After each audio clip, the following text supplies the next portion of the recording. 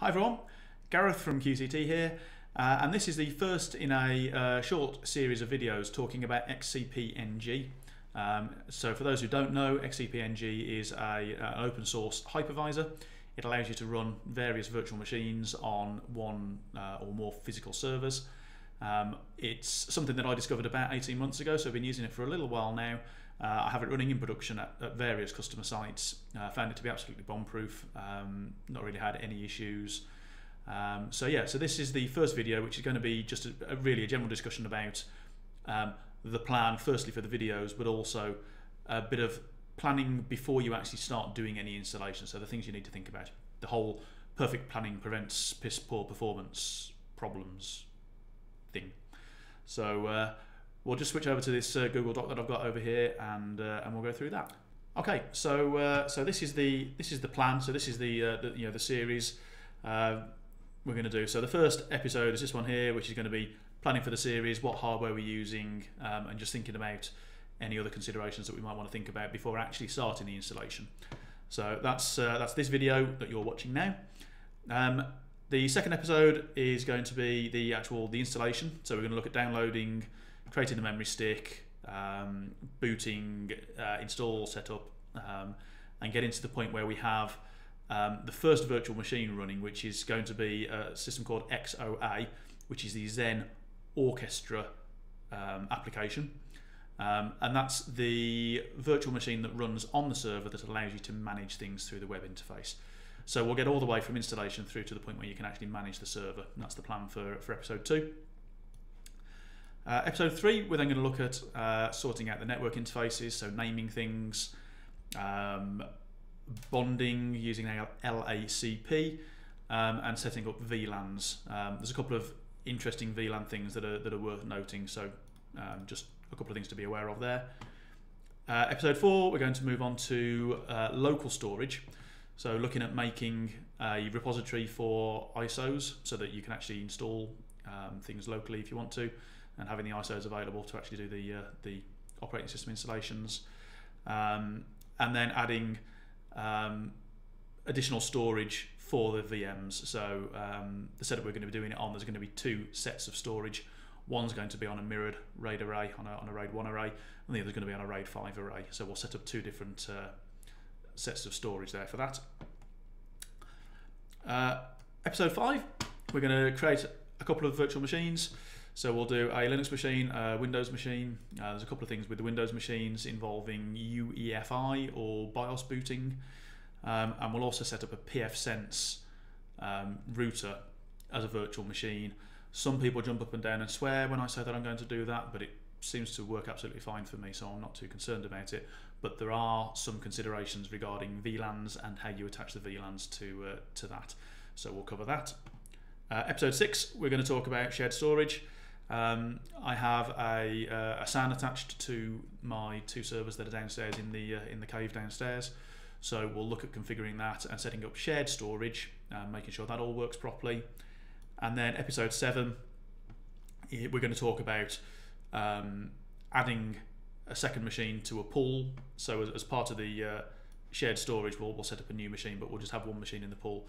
Episode 7, we'll actually add another machine into the pool, make sure the shared storage is working properly there as well, and then we'll look at moving machines around and any other things that just sort of crop up at that point. If there's anything that you think should be added to this list, please drop me a message or drop a comment. Happy to add things to the list if there's other things that people think need looking at. Failing that, we will move on with this episode looking at the hardware that I'm going to use and what the rough plan for IP addresses and usernames and that sort of stuff is. Okay, so the first couple of videos I'm going to do on an ML350, a G6, which is an older server now, but it absolutely does the job for what we need it to. This is actually the server that we take out when we're doing events. So if we're putting wireless coverage out for a temporary event, this is the server that we tend to use. It's off season at the moment. I mean, not that we've had season with the COVID restrictions, but it's off season at the moment. So what I'm actually doing is I'm rebuilding this server as part of these videos. So it's an ML350 G6. In fact, if I'll switch across so that you can see that now. Okay, so yes, this is the this is the server. So I've taken the front panel off. I do have the front panel. I've just left that down in the cave just to make it easier to get to everything. It's got 64 gig of RAM in here. It's a dual Xeon processor. I forget the exact model of processor. So it's dual 4-core processor. And then disk-wise, we've got two 146 gig disks that are in a RAID 1 mirror. And they're the ones that we use as the actual the boot disks for the hypervisor and for the primary disks for any of the virtual machines we create on here.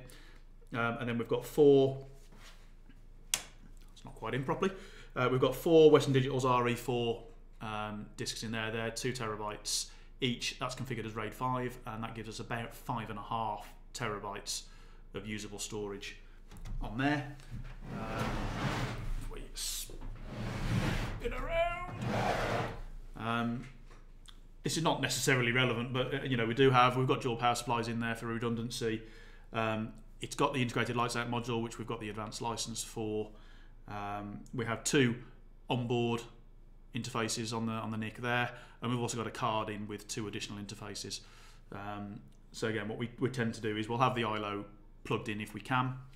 We'll use one of the ports for management. The other one we tend to leave spare, and then we'll configure the card down here. We'll configure LACP on, so that we've got a little bit of additional bandwidth if we need it, but mainly for redundancy.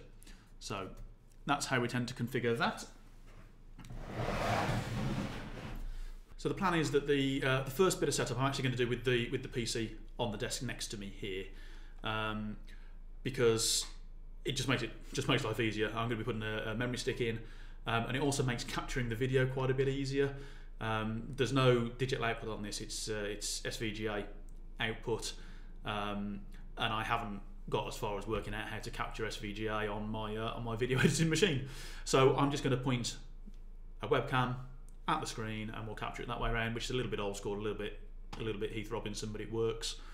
And then once we've got the initial setup done, I'm going to move this down into my cave downstairs so that it's out of the way and so that it's a little bit quieter, because it's a bit of a noisy beast. So that's the plan. We're going to install XCP-ng 8.2.0. That's as at the time of recording, that's the current version of XCP-ng. So we'll get that on there, and that should be good. A couple of things just to think about before we actually start. This just makes life easier if you've actually thought this through and got a note made of this. So the first thing is that we're going to give the ILO and IP address. So the range that I'm using internally here is 172.16.100. So we're going to give the ILO and IP address of 20. If I just have a quick look over here, you'll see that in pfSense here we actually have the MAC address in, and we have a static address in already for the events server. So that's already configured. And I've got my IP address list here, and I've highlighted, so we've got the ILO there. You probably can't read this, but the management interface for the server we're going to put on 32. I actually want that to be 30 going forward, but I have a server on 30 at the moment, and I've not taken that offline yet, so we'll bring it up on 32 for the time being. And then when we actually install Zen Orchestra, that'll come up on 40. But because this is because this is a server that we use for events, what I'm actually going to do is I'm going to leave most of this as DHCP, and I will configure reservations on the DHCP server. What that means then is that when we go to site, if there's an existing DHCP server on site, we can just bring everything up and it'll get an address from the DHCP server. If not, then I can manually run pfSense installation, which what we normally have on this server. We can run that up manually, at which point we'll have a DHCP server, and then everything will get an address from there. But it does make it safe if we need to plug it into another system and we don't know what the state of the network is on that system. That's about all the planning that I'm doing for the time being. We're going to name it QCT vhost99. Again, that's just following my naming convention. Anything that's a hypervisor I call vhost, virtual hosts. And and I give them a number, and 99's at the top of the range, so it's out of the way, so it doesn't interfere with my permanent machines that are here all the time. So that's about that. So this is video 1, pretty much done now. Hopefully that's just giving you a quick overview of what we're actually going to be looking at and what we're going to be doing. The next video is going to be the actual installation, so I will hopefully crack on with that in a couple of minutes time, and we may just upload both of these at the same time. Thanks for watching, I'll see you in the next video.